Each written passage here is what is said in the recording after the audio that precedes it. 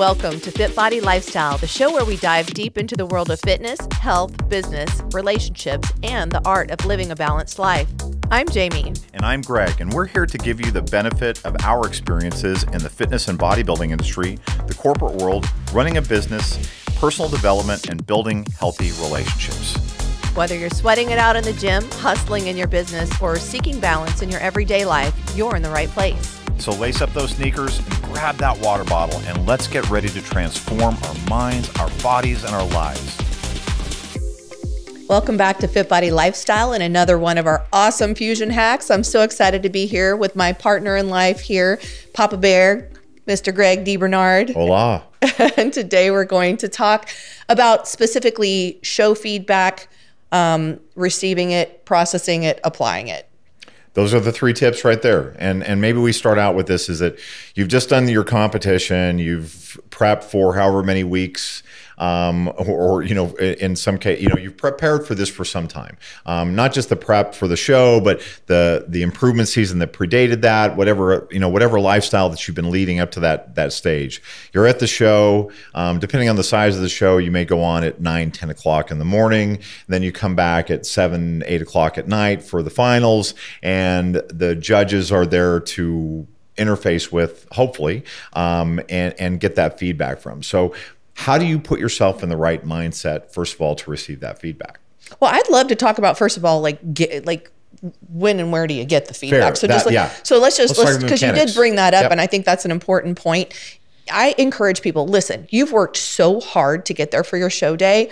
If the judges are willing to stay after, sometimes they are, sometimes they're not. If they are willing to stay after, please go and get them face to face, because you can actually have a conversation and you can ask questions. So, getting that face to face time, and I've even on many occasions gotten feedback for an athlete in person, and the judge will say something, and I'll have that athlete, okay, hit that pose. Let's look at that. Is this what you mean? So that way I can even take that level of clarity to the next level. So if you have that opportunity, it's not always there. When you do, take advantage of it. If you don't have that opportunity, then the next best thing is to find out who's giving feedback from that show. Usually the promoter can tell you which judge is giving the feedback, and then give you an email address that you could then send them an email. The thing I want to encourage you to do when you send that email is send your name, your competitive number, your competitor number, what class you were in, what division, and what class you're in. So if I'm bikini class C, masters 35, whatever it is, give the specifics. And then if there are pictures on the NPC News online page, I also put the link. So make it as easy on the judges as possible to give you as much feedback as possible. And identify the show if you can't find the link on NPC News. To say, I competed this weekend at Nashville Fit Show, and I'm in the bikini division, and I competed in these 3 classes, and here was my number, and this is the feedback, and any feedback you can provide would be appreciated. Right. So, I've had multiple people tell me lately that their coaches told them not to get feedback at a show, and I'm thinking, why would you not want feedback? And because coaches will say, well, I already know what you need to do. Well, if you knew exactly what that person needed to do, it would have been done and you wouldn't have needed the feedback. So anyway, to me, that's, take advantage of it. Yeah, I've heard that from a number of people, and that just to short this, just because this is a fusion hack, is that some people are not finding that valuable. I disagree with that 100%. I think, we really espouse the philosophy and the mindset of go to the show for the feedback, not for the trophy, because the feedback in this sport, in this lifestyle, is what allows you to be better. Yeah. And some feedback may not apply, some feedback does, but you're never going to know if you don't get it. Yeah. So get the feedback and make that a priority. And I know that the point that I was making in detailing the show is that we know you want to go. You want to go eat. You have family there. You have friends there. You want to go. And sometimes the bigger the show, the longer it takes to get the feedback and these long lines. And I get that. I would say plan around that, because the priority for you at a competition, unless this is a one and done. Hey, look, I'm just getting on stage as a bucket list item, I don't want to ever compete again, then fine. That's a different circumstance. But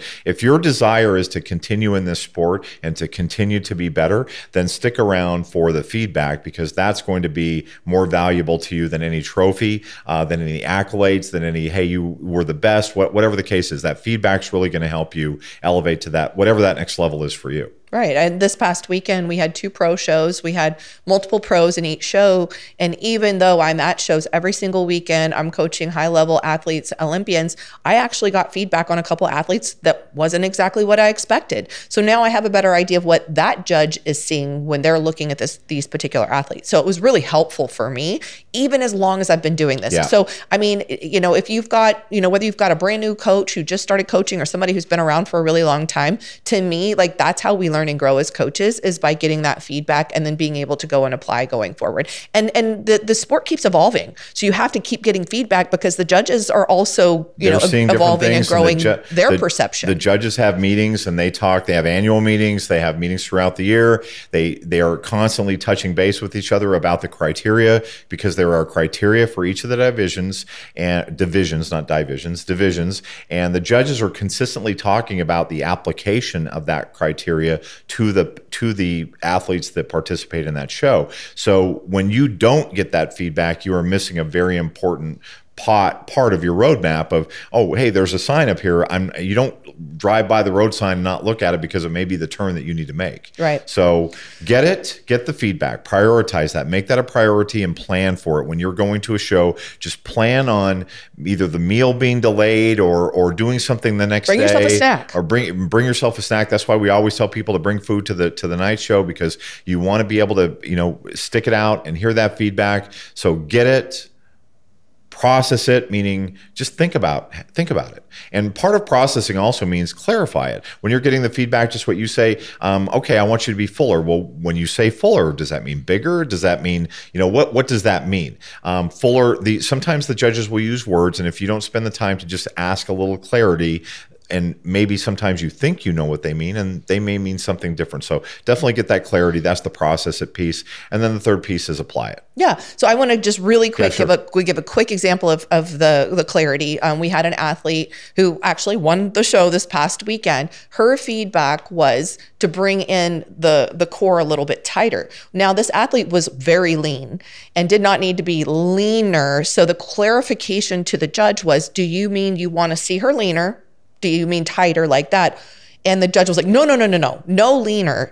What I want to see is a little bit more control. So it was just that there was a little bit of that lower belly control that needed to happen. So that's where asking questions, if you're not clear. Another example of one I hear quite often is the tighter. So sometimes the judges will say, we want to see you tighter in the glutes. At that point, what you need to ask is, do I need to be leaner, or do I need to be fuller?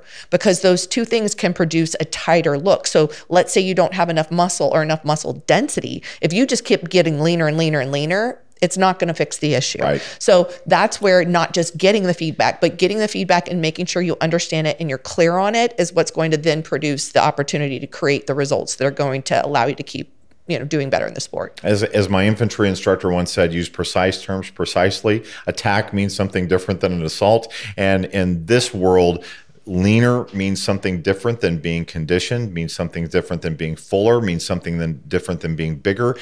You've just got to clarify what is meant by those terms. Okay, so I think that wraps us up on this fusion hack. So feedback, we endorse it 100%. Definitely have that mindset of competing for the feedback. Get it, process it, apply it.